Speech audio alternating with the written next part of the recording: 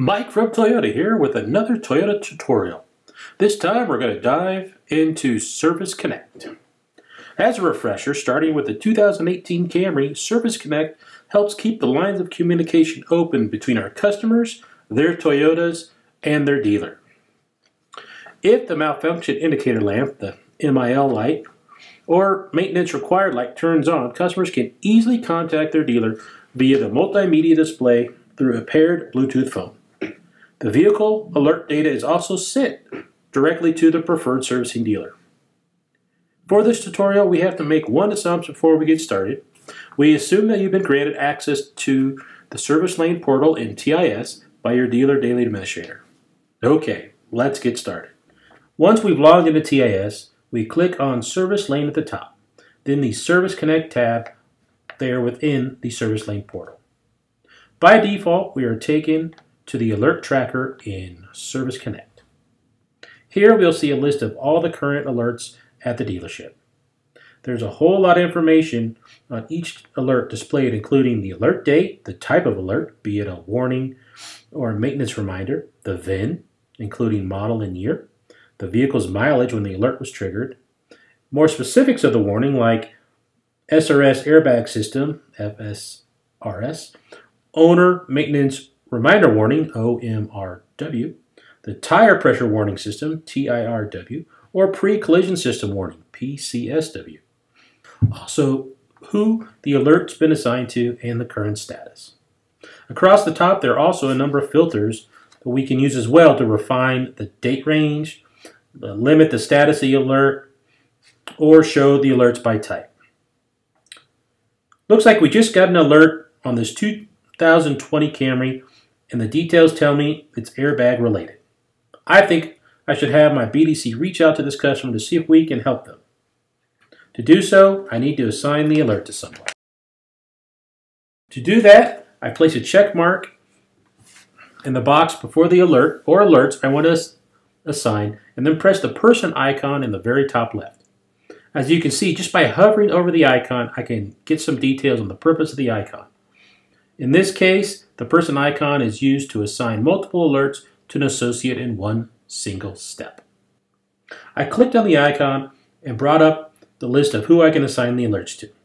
In this case, I'm going to assign this alert to John L.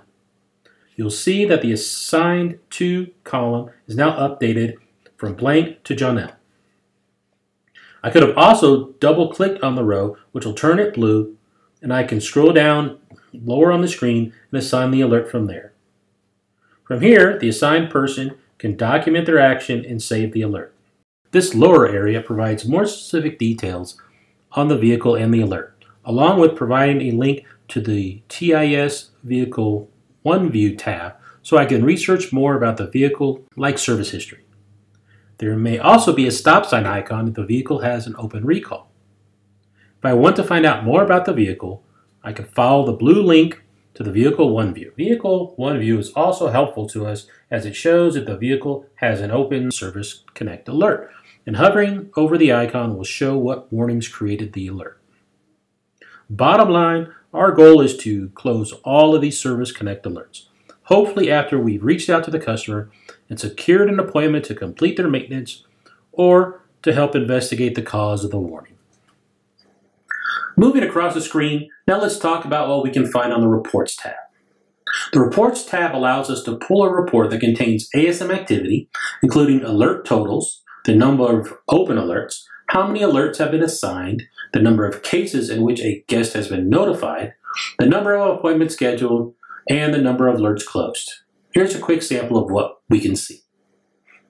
Next up is the Do Not Call tab. The Do Not Call tab displays the guests who have requested not to be contacted by the dealership when an alert is received. This can be done in a few ways and can be noted by looking in the subscriber box on the alert. If the customer requested to not be called during the initial enrollment process, the field will say, phone by dealer, no. Customers can still be emailed, but obviously do not call them. If you reach out to your customer and they ask to be on the Do Not Call list after the contact, simply click the Add to Do Not Call list button. Once the customer has been added to the dealer's Do Not Call list, they are not supposed to be called or emailed. One final note about the Do Not Call list. Customers can be removed from the list by any Service Connect admin or Service Connect delegated admin. Next up is the Settings tab.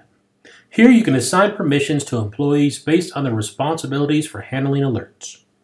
You can see it split into 3 different roles: Administrator, Delegated Administrator, and Associates enabled to receive alerts. By default, the dealer's General Manager, Service Director, and Service Managers will be administrators for Service Connect and have all permissions granted to them. And administrators can do things like changing the duration that the alerts stay in the tracker and run Service Connect reports. A key permission that they have is being able to assign delegated administrators. Delegated administrators are able to view the entire alert tracker and assign specific alerts to associates enabled to receive alerts, which is the last role. Delegated administrators are usually veteran ASMs or BDC managers. The final category are associates who are able to receive alerts but can only view the alerts that have been assigned to them. They cannot view all the alerts that come on the alert tracker. Again, alert assignments can only be done by an administrator or delegated administrator. Every role has the ability to change the status of an alert from open to closed, which helps to make sure that we don't reach out to the same customer several times. If you have several people in the dealership communicating with Service Connect, it is extremely important to communicate to each other which customers have been contacted and which have not. That brings us to the final tab, Notification. This tab is where we can set up email notifications for alerts that come in. The list of associates and emails comes straight from Dealer Daily, so if there's any information that's incorrect, we'll have to go there to resolve it. There are 3 different types of alert notification emails: maintenance alerts, warning notifications, and cleared alerts. Maintenance and warning alerts are separated because you may want different team members reaching out to maintenance customers versus repair customers. The BDC may be readily equipped to handle maintenance notifications, while an ASM might be the better choice to handle warning notifications since the customer may have more technical questions. The cleared alerts notification is for when a white alert on your alert tracker turns green. This signifies that whatever alert was triggered has been resolved in the vehicle. This does not mean that the alert has been changed from open to closed, only that the alert has been resolved. Employees that may want these notifications would be managers who would want to double check how the alert was resolved. My final bit of information to share is where you can find the Service Connect training and reference documents. We've added several documents to help you and your team members with any additional Service Connect questions you may have. The documents can be easily found in the Service Lane portal under the Knowledge tab. As always, thanks for watching.